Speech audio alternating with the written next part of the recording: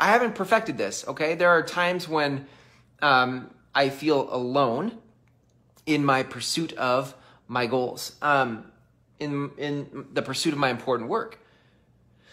And I think there's a couple reasons for that. One, my important work is, to me, feels unique. Like there is no book, it feels like, written for the exact work that I'm doing.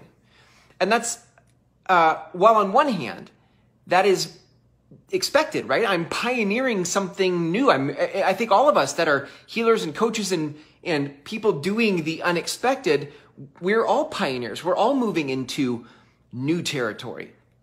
And I think part of what makes us unique is our willingness to go against the grain. Or listen, if you're like me, for most of your life, you have been unconventional. You don't fit the typical mold of people. And the downside of that, the flip side of that, is it's hard to find yourself in this world because you look outside for some sort of model or some sort of validation. And what you get is a lot of, not that. The world has a lot of groupthink about success and business and mission and purpose and all that stuff, but it never quite fits you. It never quite fits me.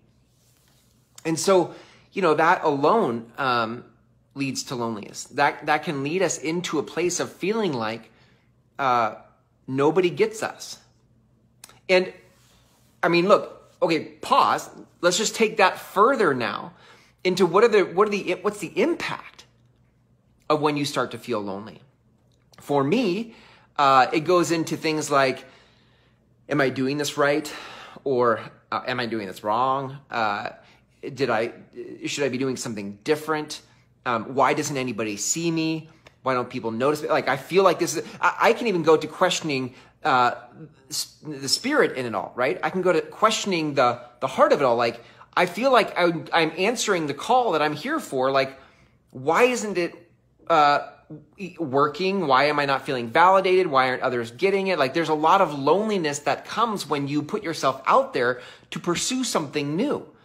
And again, if you're like me and you go against the grain and you don't fit the typical mold in society, and you're a pioneer or you're an early adopter or any of that, what happens is you go out on your own, like the brave soul that you are, and it starts to feel a little lonely. Now, like I said, I haven't mastered this. I'm not perfect at this, but there are some things I have found that have brought relief for me, or in moments when I feel lonely, right? In business or in life, whatever. In my calling, in my pursuit of my purpose, right?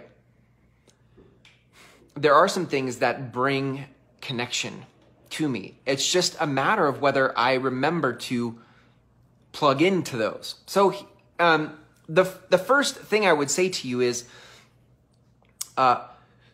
my truth. Truth is the first thing that I look to for not feeling alone. When you're pursuing a calling, when you are following your purpose, it's easy to forget why you started out on this path. And so when you feel lost and lonely, that you can revisit the truth of what got you here. You're like, but see, I chose this path because